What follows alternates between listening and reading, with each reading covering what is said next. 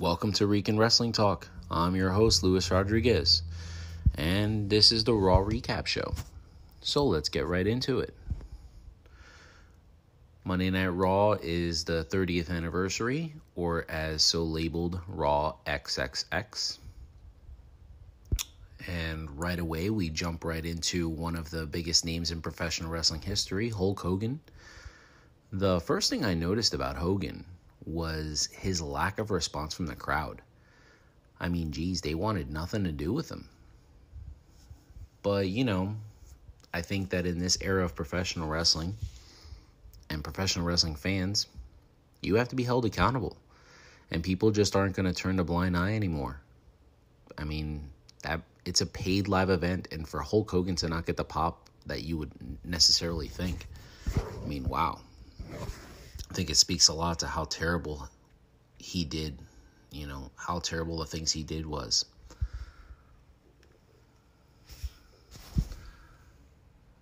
I love the promo at the beginning, for the 30th anniversary Raw recap.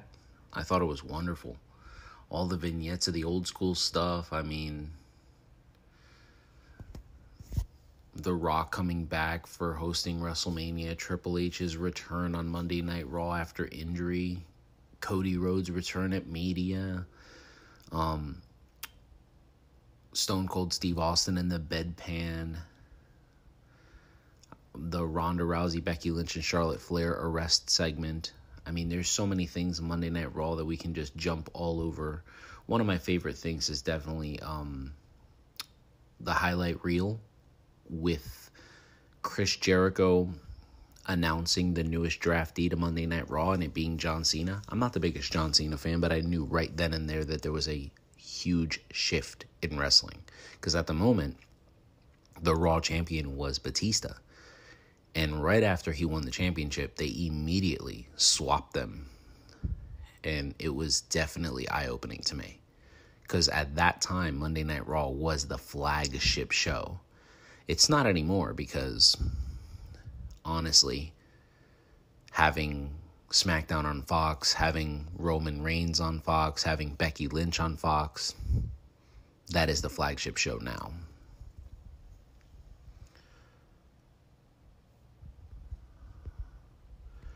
So we jump right into the first segment of the night, which was the Tribal Court.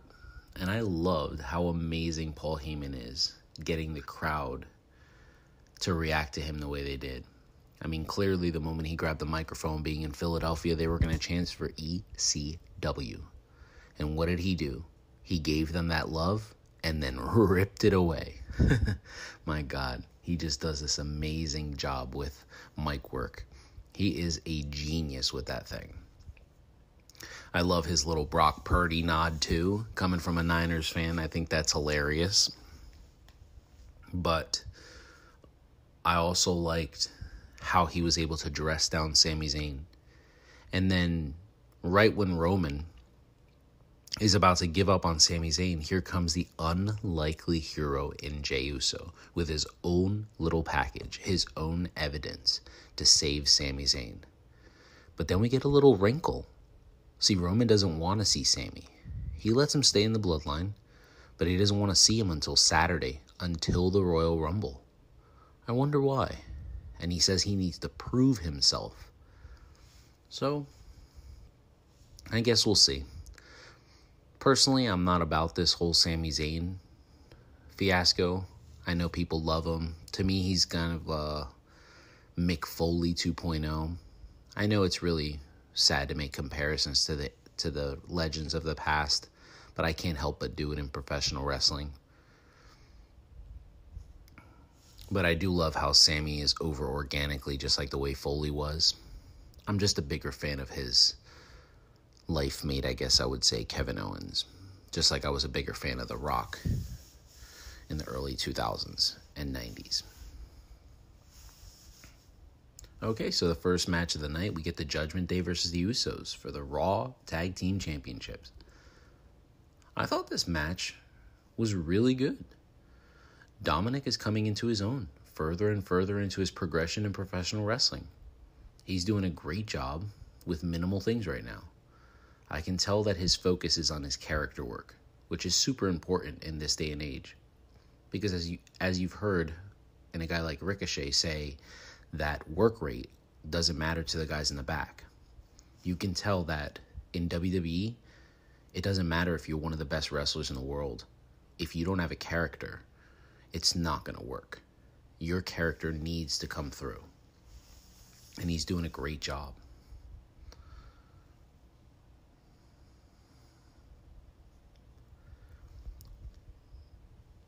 One of the guys that I feel like gets a knock for this on so many levels is Mustafa Ali. Yeah, he's a decent in-ring worker, but his character's just not there. And he's not over with the crowd, to be quite honest with you. I mean, I've been to paid live events, and there's no reaction for him. There's nothing on the internet freaking out about him not being over. There's no hashtags. Nobody's buying his t-shirt that's on WWE Shop. No one but the people on TikTok are complaining that Mustafa isn't getting his shot. But those of us that actually watch professional wrestling every single show, every single week, we know that he's gotten multiple opportunities. I mean, I'm talking over and over and over.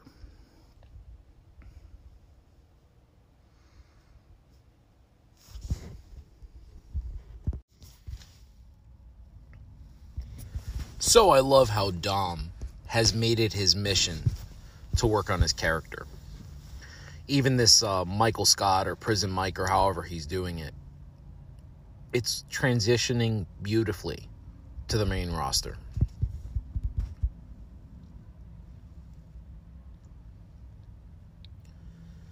Damian Priest is that dude. He is doing an amazing job. I got lucky enough to see him at Hershey, and I can tell you, the way he carries himself in a professional wrestling ring, the little things that he does, how he looks over at certain parts, he kind of gives direction to Dom in the middle of the match. His rapport with Rhea Ripley, it is a great thing that we're watching.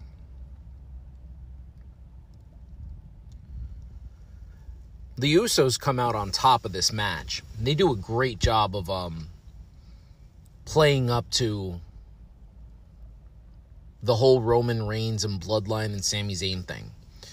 We get Jimmy, who gets an injury, can't perform in the match, can't compete. And then Sami Zayn takes his spot. Because if he doesn't, they have to forfeit the titles. So Sami Zayn, once again, looks like the hero. This is such a great way to move Sami into that upper echelon. And what I think it's doing is it's giving us Sami Zayn as the possible foil to Roman Reigns as a way for him to drop one of the titles. Because I wouldn't be surprised if Roman walks out of Mania with 0 championships. Now, do I expect that to happen? Absolutely not. Roman is just so over. And at this point, he can't drop the Universal Championship. He needs to keep it going.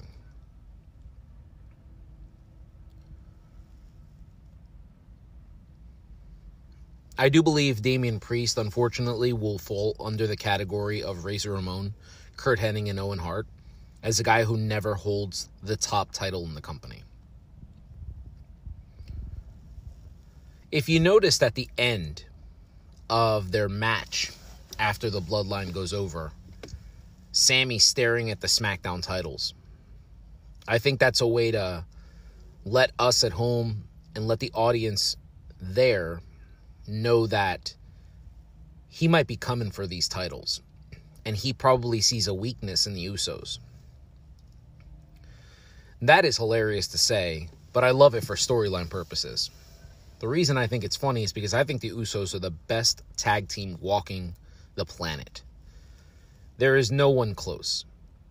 In my personal opinion, and no, this isn't hyperbole, I have said this before, and I will have my buddy Tyler on here.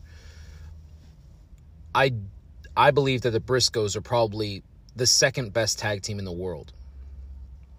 We'll never get a chance to see that now, but still, The Usos and the Briscoes, to me, are top-level tag teams. I know people want to throw the Bucks in there, and I get it. They're just a little too cartoony for me. They're more of a PG-13 version of the Hardy Boys. Personally, the top star of the Judgment Day, though, is Rhea Ripley. And if you don't believe so, I think you're just not watching. Because Rhea, to me, is the top female superstar on Monday Night Raw. She is phenomenal. Now, do I think that eventually we're going to see a foil to her join the Bloodline? Maybe. I'm hoping it never happens. I know the names that everybody wants. Tamina, Nia Jax, or Naomi. I just believe that Rhea's in a class of her own. Rhea has put herself in such a small amount of time in that category with Becky, Bayley, Charlotte, and Asuka. Oh, let me not forget Bianca because, wow. It's crazy to say that Rhea's the top star on Monday Night Raw on a roster that has probably the most talented in-ring performer in terms of female competitor that we've ever seen in Bianca Belair.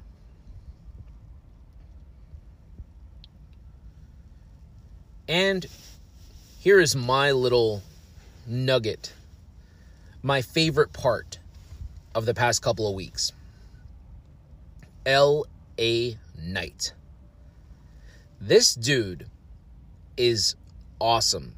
And if you've watched him in TNA, you know he can work as well. But the fact that he's not even a top name, but he gets the crowd to chant with him, to say his catchphrases, I think it's great. And I think it's perfect for him to get the rub of Bray Wyatt. We know he's not going to win the feud, or at least I don't think. But they have kind of screwed over Bray in the past, so we'll see. But I love how Eli goes out there, cuts his little promo, throws his little dig at Bray, requests a legend, and then the legend of all legends come out.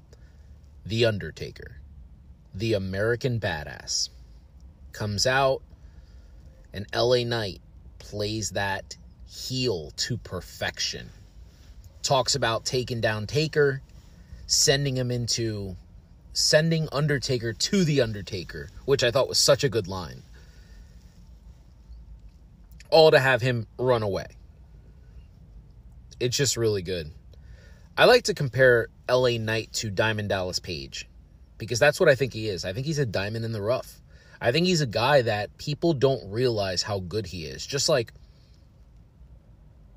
in my era, we didn't realize how good Diamond Dallas Page was. But clearly we have that little segment with The Undertaker and Bray where he whispers something, and I don't believe that we'll ever get that quote that he tells them. I don't think we'll ever know what he says. I think it'll take years, maybe after retirement, before he actually admits what he said.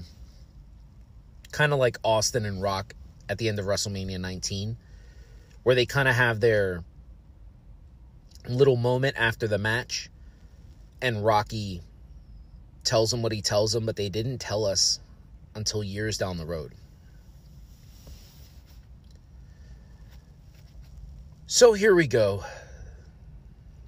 As you can sense in my tone of voice, I'm a little frustrated at this next part. I went back and watched Raw twice, and I felt like there could have been other things cut from Monday Night Raw. There was at least 10 to 15 minutes of wasted on-screen time for legends or wrestlers that didn't need to be on the Raw 30 show. So, Becky Lynch and Bayley have this match advertised for a week. They keep showing us the little promo at the bottom of the screen during other matches. All to have the match be cut short because the bloodline went over. And now you can't be mad at the bloodline. It has Roman Reigns, the face of the company. But as I said a couple of minutes ago, there was 10 to 15 minutes of fat that they could have cut. I don't know why they didn't do it. Becky and Bayley are two top stars. And as much as I want to sit here and tell you how much I love Bayley, I don't need to tell you what Becky Lynch means to wrestling, what she means to women's wrestling, what she means to Raw, to SmackDown. She's at the top of her game. No one comes close to her. In terms of Becky Lynch and popularity, the only person that's more popular than she is in the entire company is Roman Reigns. It's unfortunate. But I like the way they played it. You know, Damage Control takes her out. So it was almost like we were never going to let Bayley get into jeopardy. But what they've done in this era is they've created a hashtag. Because if you go on your Twitter, now there's a hashtag, Women Deserve Better. And it's attributed to WWE. Well, maybe we get an Evolution 2 out of this. Who knows? We've gotten great things out of fans being angry. And I'm not going to go into the ones that piss people off, like Bryan being added to the main event match with Edge and Roman, or Bryan not winning the 2015 Rumble, but there is a common theme there. What I will say is, we did get Evolution. We did get the call up for Charlotte, Sasha, Becky, and Bayley. Well, Bayley came a couple months later. So here's hoping. Fingers crossed, people. Well, the next match of the night is Bobby Lashley and Austin Theory. And the match was okay. I love how Bobby Lashley and MVP are teasing reuniting. But will the fans be accepting this second time around? I hope so. Because I love them. I loved Bobby as WWE champion. I believed he was everything we wanted. I believe he was everything that we wanted Brock Lesnar to be as WWE champion, only for the simple fact that he was there. He showed up every week. He defended the title. He beat the crap out of people. And then you have the Hurt Business, winning the tag titles. That's great, because we have a young guy in Cedric Alexander. We have Shelton Benjamin being put back into where he feels comfortable in the tag division. And of course, MVP being able to talk, which is what he's great at. So, after that match, we have Brock Lesnar come out, pretty much making his, I would say, appearance known. Not appearance, I'm sorry. Pretty much making what he wants known, which is Bobby Lashley. He wants Bobby Lashley. He wants that rubber match. He beat Bobby Lashley. Bobby Lashley beat him for the WWE Championship. I think we need a third match. I think this needs to squash at WrestleMania. Don't be surprised if, because of their names, they wind up closing out night one. Although I do think that the WWE Championship will close out night one. But I don't want people to be angry if that's what we get. Just be happy. Bobby Lashley deserves this. Anyone who doesn't believe that Bobby Lashley deserves to be in the spotlight hasn't been watching wrestling for a while, because from the moment he left the first time and went to TNA and remade himself as the boss, Bobby Lashley, to come back to beat The Miz, he definitely deserves to be in that spotlight with Brock Lesnar. And I love it, because what we've known from rumors, speculations, articles, is Lesnar doesn't just work with anybody. So he must really have an appreciation for Bobby Lashley. He must love working with him. That's pretty much how Raw ends. There's a couple things I didn't go over, like Ric Flair introducing Charlotte Flair. I think that was kind of more so to get Ric Flair on and to kind of kick off, I guess you would say, the Charlotte Flair and Sonya Deville feud. But I think that's probably going to be Charlotte's match at Royal Rumble. We did get a Bianca and Alexa Bliss moment out of that. Oh, man, I got to say, Alexa Bliss as this character has been phenomenal. She has been everything we all wanted Bray Wyatt to be, and then so much more. The way she's able to look into the mirror and essentially be talking to herself, but we're supposed to feel like she's talking to Bianca. My God. She is scary, and it is awesome. It is just phenomenal.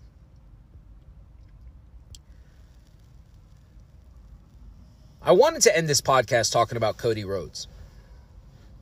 I mean, Cody effing Rhodes, man. I am so excited to see what happens. I'm hoping Triple H lives up to his quote, where sometimes the obvious answer is the one right in front of you. Because Cody winning the Rumble, Cody winning the WWE Championship at WrestleMania is exactly what people want to see. And this has been a big fear of mine dating back to the rumors starting about The Rock and Roman. Because of what we saw with Daniel Bryan. Because of what we saw with Kofi Kingston. Because of what we saw with the Women's Evolution. Fans are not just going to sit back and take any shit anymore. They want what they want. And right now, you can tell they want Cody Rhodes. So, I really hope we get this. I want to get, Cody Rhodes and Roman out there. I want Cody and his wonderful mic skills going one-on-one with Paul Heyman. I want Roman Reigns to look like the guy who's just going to beat him, only to have Cody get that win, raise the championship. I think it is honestly one of the best stories in wrestling, and we haven't even gotten it yet. Well, let me know if you agree. That has been my Raw recap. I know I missed the DX moment, but I thought it was lackluster. But real quick, DX comes out. Gunther comes out with his crew. They have a back and forth, and then Seth and the Street Profits come out to save them. They have a match. It was okay. But I absolutely loved Monday Night Raw. The only thing that I wish is that we would have gotten that cage match, because I think they would have stolen the show. If you like the show, you can find me on Spotify, or you can follow me on TikTok. That's Boricualu. That's B-O-R-C. Oh, I'm sorry. I don't even know how to spell. B-O-R-I-C-U-A.L-O-U. Boricualu. Interact with me. Let me know how you feel. Before I go, I just want to say, rest in peace, Jay Briscoe. We'll miss you. One day I'll do a show about you. Right now, the wound is too fresh. Thank you so much for listening. And until next time, this is Lewis. I'm out.